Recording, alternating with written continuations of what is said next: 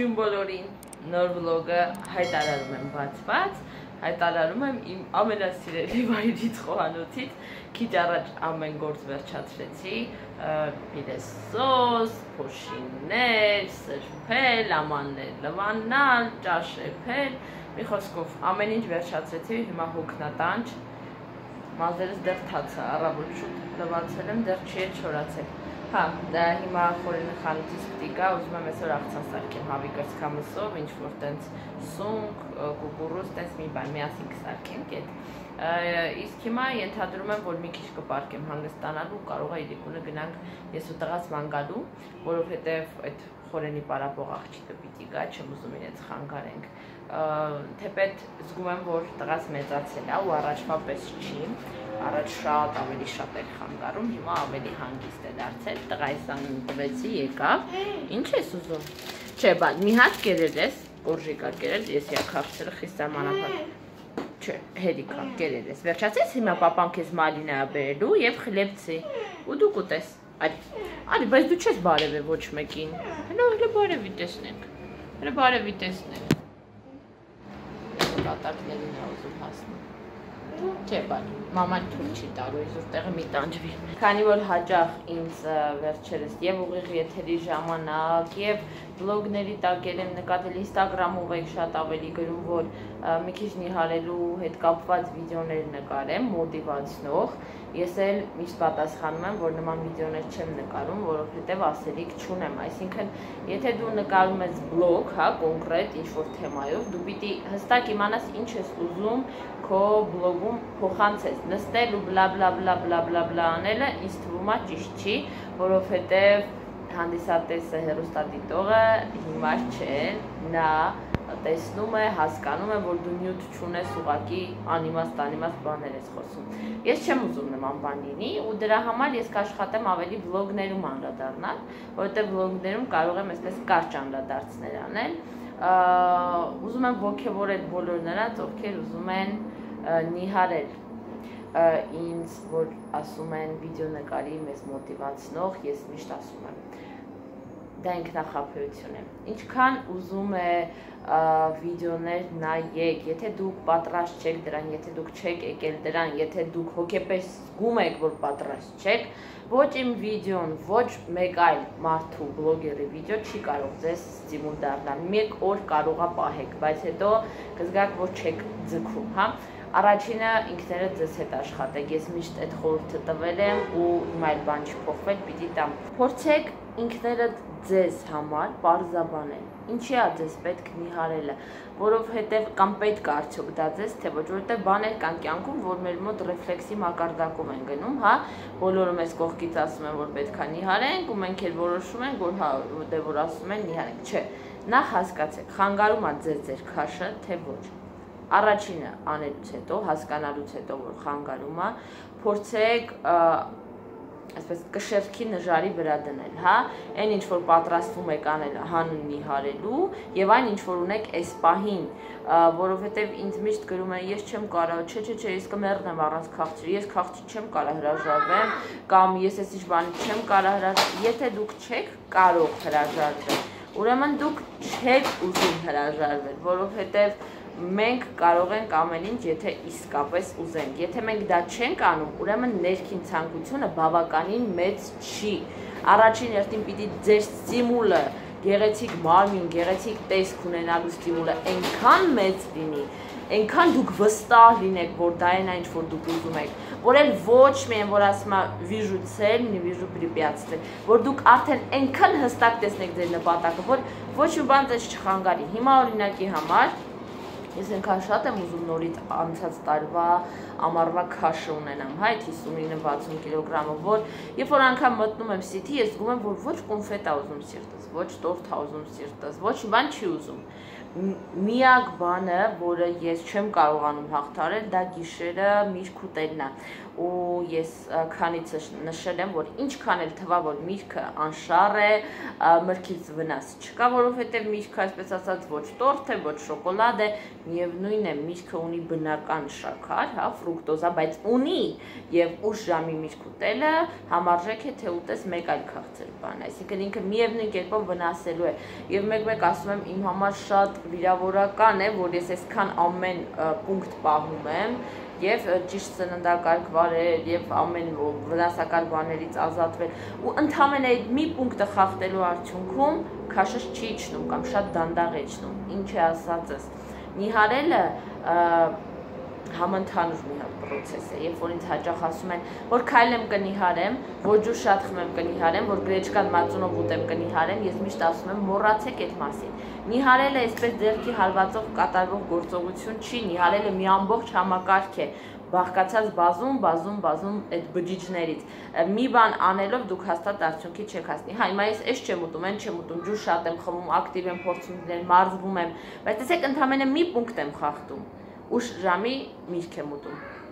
Եվ տեսնում եք, քաշուց կանգնում է։ Դե համար ես ձեզ ուզում եմ խորհուրդ տալ ու մեկը միշտ կոչ անել։ Մոռացեք այն մասին, որ կախարդական դեղամիջոց կա։ Հա, հիմա գալիս եմ դնեմ։ Մոռացեք այն, որ կա կախարդական դեղամիջոց, որ այսպես կխմեք եւ կնիհարեք, իմբիրով, լիմոնով ջուր կխմեք, կնիհարեք, առավոտյան կես ժամ կքայլեք, չկա նման բան։ Եթե ուզում եք նիհարել, նիհարելը երկարատև, բարդ ու աշխատատար process է, հեշտ չի տրվում, ամեն կորցրած կիլոգրամը պայքարի, քրտինքի, չարչարանքի գնով է լինում, այսքանն է ուզում ասել, ուղղակի դուք եք ձեր ստիմուլը, մոռացեք, որ ինչ-որ մեկը ձեզ կարա այսպես հրաշագործ ինչ-որ մեթոդով նիհարացնի, չէ, դուք եք ձեր եւ առաջնորդը, եւ մոտիվացնողը, եւ մարզիչը, ամեն ինչը դուք եք ձեր, եթե դուք ձեզ հավաքեք, եթե դուք հստակ տեսնեք ինչ եք ուզում անել, ուր եք ուզում գնալ, ինչ արդյունք եք դուք փափագում, դուք ամեն ինչ կանեք դրան հասնելու համար։ Այս պահին ես ինքս համարում եմ ծուրացած, որովհետև ես կարող եմ գիշերները չուտել, բայց չեմ ուզում ինձ նեղություն տամ, որովհետև այդպես ույուտնի է, որ նստում ես, մի բան ես նայում, միրգ ես ուտում, գոնե միրգ, հա, որովհետև երբ որ քեզ ամեն ինչից զրկում ես, այդ միրգը գոնե միակ լուսավոր կետն է, ես մեկ-մեկ մտածում եմ, եթե ես միրգը հանեմ, ես կխելագարվեմ, միրգը անել պետք չի, միրգը պետք է ուտել անպայման, բայց գոնե մինչև ժամը 4-ը ուշ ժամի միրգը դա արդեն նիհարելու թշնամին է։ Այսքան բան, հուսամ ձեզ ինչ-որ կերպ, ինչ-որ մի բանով մոտիվացեցի, ես գնամ տղայիս մուլտը միացնեմ, քան ինչի եկել։ Կաթսայի մեջ լցնում ենք ձեթ, ոչ շատ, մի քիչ։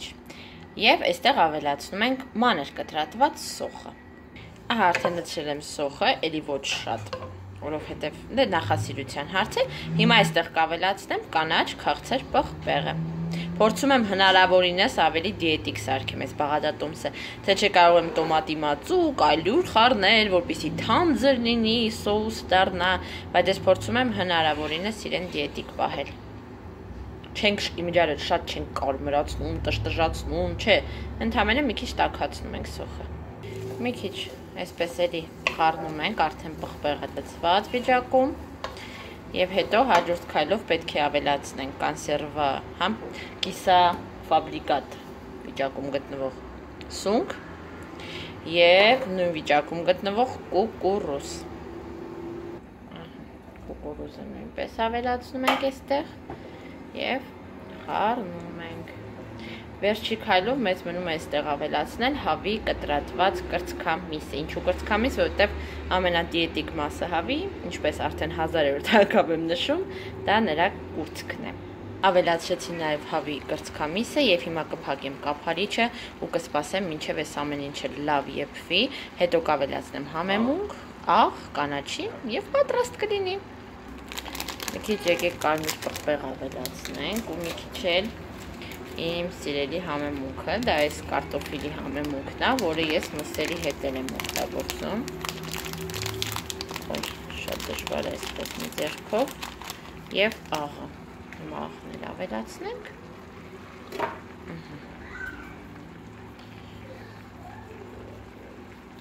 Հետո արդեն կստուգեմ ըստ անհրաժեշտության կավելացնեմ էլի։ Հիմա լավ խառնեմ ու ծածկեմ։ Արդեն միսը լրիվ պատրաստ է, հիմա սպասում եմ ջուրը քաշի, չեմ ուզում ջրալի լինի, ջուրը քաշի ու կանաչին կտրատենք մեջը և վերջ, այստեղ տղուկս փնփնթում է, դժգոհ է։ Վերջ սիրելիներս, կանաչին լցրել եմ, մի քիչ էլ սխտոր եմ լցրել և հիմա տակը կանջատենք։ Ահա և մեր համեղ ուտեստը պատրաստ է։ Բարի ախորժակ, եթե դուք էլ կպատրաստեք և կուտեք։ Որոշեցի մի հատ էլ լցված տարբերակով ձեզ ցույց տալ, սա շատ լավ կհամադրվի և բրինձի հետ, և մակարոնեղենի, և գրեչկայի, և ոսպի, ամեն ինչի հետ էլ կկարողանաք ուտել։ Ամուսինս արդեն պատրաստվում է անել դա։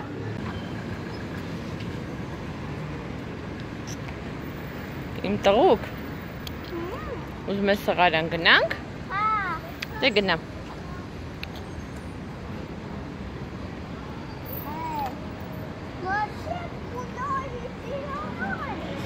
Այդպես էլ չհասկացա, թե ինչի է իմ տղան այգուն ասում Վարշավիրանով։ Գնում ենք այգի, սղարան, կամաց, դե մչի նայում է։ Արի, սկուշ։ Գնում ենք սղարան։ Хорошо։ Հուսամ այգում շներ չեն ելնի, որտև ես արդեն զզվել եմ այդ շների հետ պայքարելուց։ Կամաց դեմդ նայ, բալ, ամեն տեղ նայում է, բայց մի հատ իսկ կնայես, տղես, աստիճաններ են։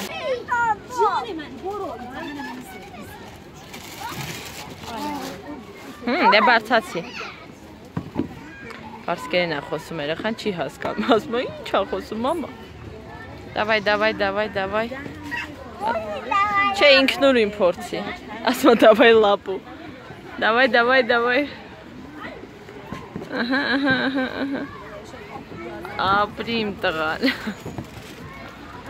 Ապրես, դե գնա սղա։ Հե? Դու չես հոգնի, մաման է հոգնի։ Հա? Համոզում եմ, որ մի քիչ հանգստանանք, նորից գնանք սղարան։ Բա, դենց չի լինի, պետք է մի քիչ մամայի մասի մտածես։ Այնքան գրկեցի, բարձացեցի, մեջքս փոխվեց։ Այդ կամերային ես ասում։ Կանգնի։ Սա ոնց ես, կուկու։ Եկել է հարցում է ոնց է կուկուն։ Կուկուն լավ է, այս արձանը նվիրվում է, արդեն մոռացա Լենինգրադի ոնց որ, Լենինգրադի, պաշարված Լենինգրադի երեխաներին։ Այդ գլխարկը, տես, պուջուրիկի գլխարկն է։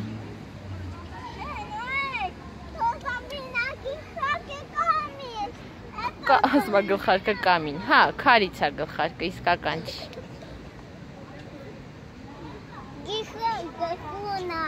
Հա։ Այդ պապանին է, հա։ Հա, նա ինչ մեղ կա կուկուն իրա մամային է փաթաթվե։ Բա, սիրում է մամային։ Ժողովուրդ եկանք տուն ու ես են իմ սարքած ռագուն եմ ուտում, չգիտեմ սան ինչ ասեմ, այդ հավի մսով, բա այդ ինչ համով է ստացվե, ուղղակի մատերս էլ հետն եմ ուտում։ Հա։ Այս մի ձեռքս մատերը չկան։ Այս էլ շուտով չեն ելնի։ Ընտիրություն է։ Եվ դարձյալ իմ պուճուր տղան ինձ պատվիրել է հացով պիցցա։ Ու հիմա ես պատրաստում եմ մեր լեզվով ասած հացով ձվածեղ, իր լեզվով հացով պիցցա։ Ինչա պետք։ Ձու, հաց, աղ եւ վերջ։ Իհարկե նաեւ պետքա տապակենք։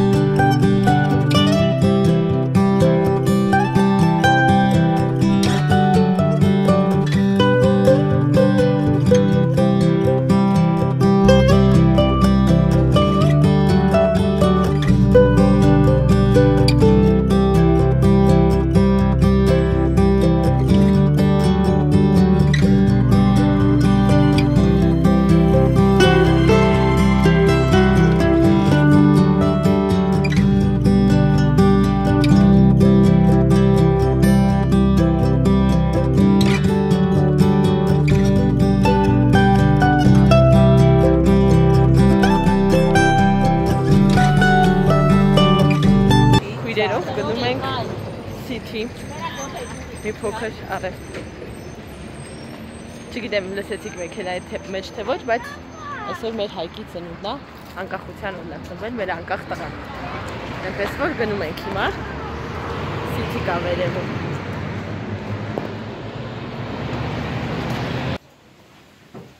Կրակ ենք արել, խովորացի։ Պես ասա, միջնեք քրոջս ամուսինը։ Երեկ այն հատվածում ավարտեցի վլոգը, երբ քրոջս տանն էինք ու նշում էինք երեխայի ծնունդը, ամսի 21-ին անկախության օրը եւ երեկոյան 9-ի կողմերը իմացանք, որ մահացել է ամուսնուս տատիկը ու մահացել է ոչ սովորական տատիկ, որովհետեւ երբ հաճախ ասում ես տատիկս մահացավ, մտածում են դե մեծ կին է, բնական է, կյանքի բնականon ընթացքն է, բայց սա այդ դեպքը չի, որովհետև իսկապես շատ մեծ կորուստ ունեցանք ամուսնուս համար, իր տատիկը ամեն ինչ էր, ամեն ինչ երկրորդ մայր, հպարտության մարմնացում, ամբողջ կյանքի ու ամբողջ մանկության լուսավոր հուշերի հեղինակը ու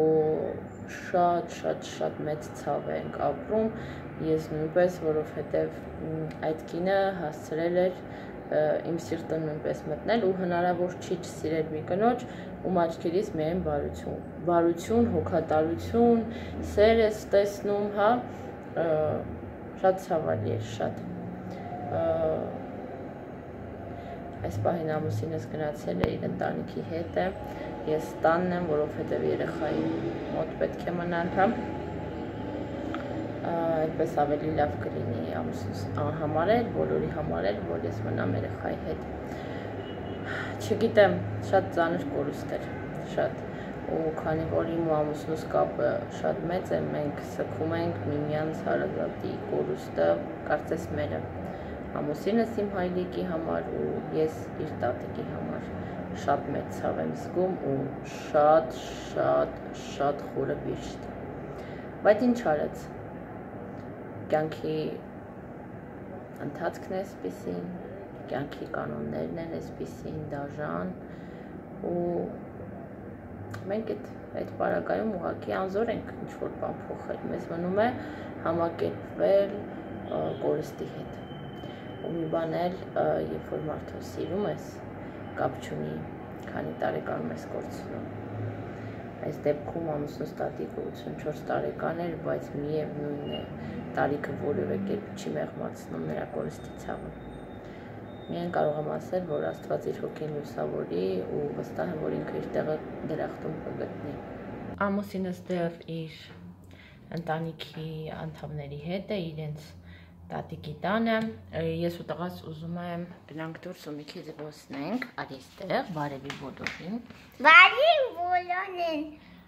Դու ուզում ես բարև բոլորին անես։ Ես էլ անեմ։ Հա։ Բարև բոլորին։ Ուր ենք ուզում գնանք։ Պապիկի տաքսին։ Պապիկի տաքսին։ Պապի տաքսի ունի։ Չէ։ Իսկ կարող գնանք այգի դու սղարանում մի քիչ խաղաս։ Հա։ Պապիկին մեքենան ուզում։ Պապիկի մեքենան կմնա մի ուրիշ օր, հա։ Հիմա իրար հետ գնանք ման գալու, քանի մոթը չի ընկել։ Չէ, մեքենալով ուզում եմ գնամ։ Ոխ։ Թռանք, արի։ Պակա։ Պակա դու։ Պակա։ Էդ ինչ ես անում։ Բաբոր սղարան ես ուզում գնաս, ինչ ես նստեմ մի ժամ ստեղ ու մնացե։ Դե վեր կաց։ Հանգիստ։ Կպած ուզում ա փախնի։ Կամած, տեսեք բավականին ցուրտ է, լավ է երեխային վերք եմ վերցրել։ Ես սառեցի։ Պարապում ա տրինաժորի վրա։ Չէր վախենում ես իրա տեղը, սրտաճարք եմ անում։ Օյ։ Արդեն միշտ ժամասներ ենք, դի արդեն քիչ շարժում ենք տուն։ Ուրեմն ես փոքր խուլիգան է, հրաժարվում ա գալ տուն, բունտ արե ու եկ էստեղ պարկ է, վերջ, էլ չի ուզում։ Չնայած արդեն հալ չկա, վրես։ Դու ուզում ես սա։ Ես սա չեմ ուզում, ես ուզում եմ գնամ տուն ու տաք չայ խմեմ։ Որտեվ ես կարճաթև եմ, ի տարբերություն քեզ։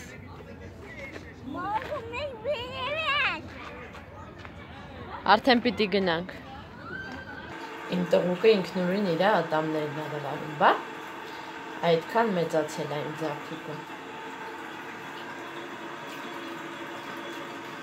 Ասում եմ, մամա, ատամներս կլինի լվամ, սաղ մալինա է։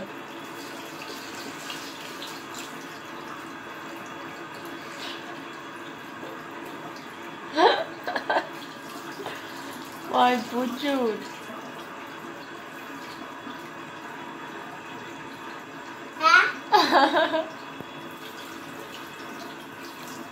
Ես ու տղաս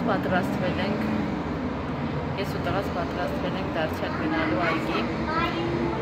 Այսօր համոզում եմ, որ ասեմ բարև բոլորին։ Այսօր ամուսնուս տատիկի բանի խիտանա, ես չկարողացա գնամ, որովհետև երեխայի հետ պիտի մնայի։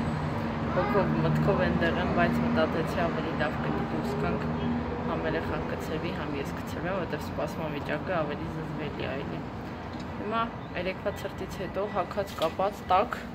արդեն գնում եմ մարտի։ Այս բուջուր մարդուկին ասում եմ գլխար կթանի, ինքը փաթաթորվել մնացել է։ Ու հետս է չի շփվում, ինքնուրույն քայլում է։ Վալա, պրիվետ։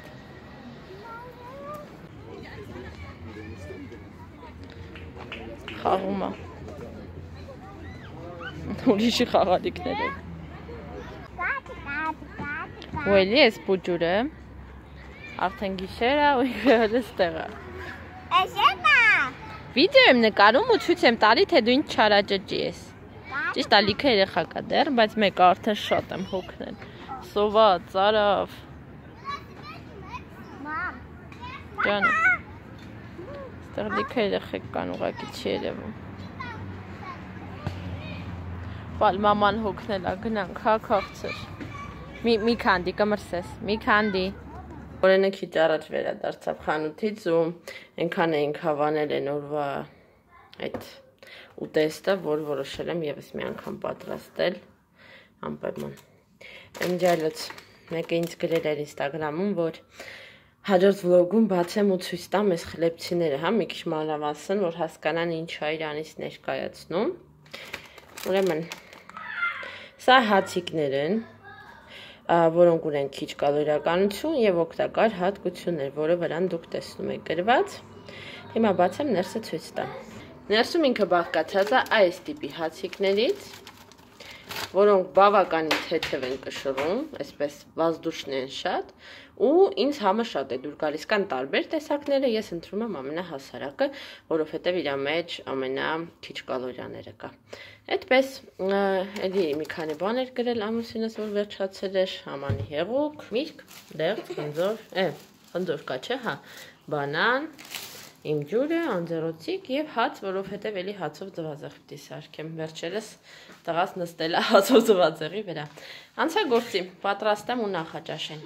Ամեն ինչ կանեմ, որ այսօր վլոգը պատրաստ լինի, երեկոյան մոնտաժեմ ու տեղադրեմ YouTube, որպեսզի շատ չձանձրանաք եւ շատ չկարոտեք։ Ստուգմա կստացվի, որովհետեւ արդեն քանի օր նկարում եմ քիչ, բայց նկարում եմ։ Վստահ եմ, որ ինչ-որ մատերիալ արդեն հավաքվել է ձեզ համար։ Ես դեռ շարունակում եմ պատրաստել, այնքան վաղուց չէր եղել, որ այսքան ուշ նախաճաշեմ, ժամը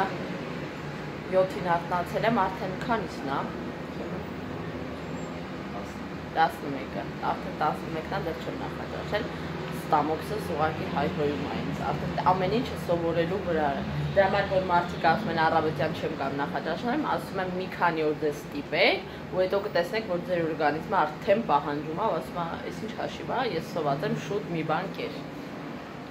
Այնպես ինչպես ջուրը, այնպես ինչպես ամեն ինչ։ Բարի բոլորին, ասան եմ ողր, ես կավացի, ես ավակետի տերելա։ Այո, ինքը հավաքել է տեղերը,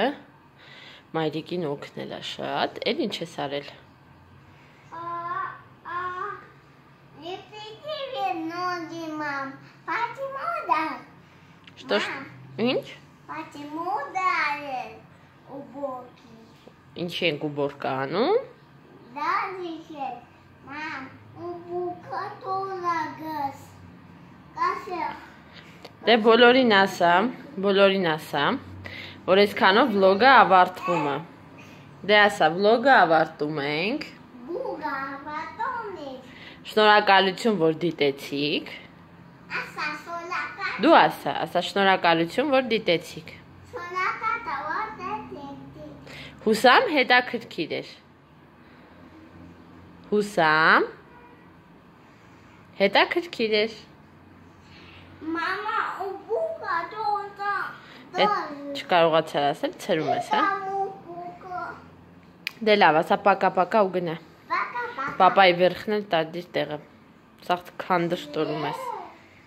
Դե ինչ այսքանով իրոք ավարտում եմ վլոգը, հուսամ դες հետաքրքիր էր ժողովուրդ ջան, սպասեք նոր վլոգների եւ մնացեք խաղաղությամբ։ Պակա-պակա։ Пока-пока։